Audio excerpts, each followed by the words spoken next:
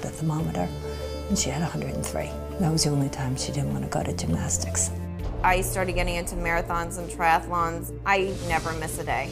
5 years ago, I ended up breaking my back. 3 days after back surgery, I was already trying to go up and down stairs.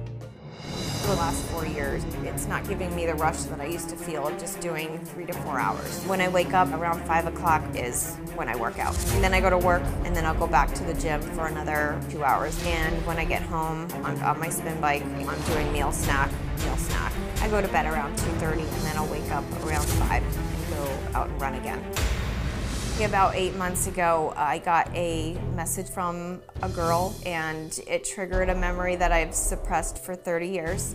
I was molested from the age of 6 to 10. When Erin came to tell me that she had been abused as a child.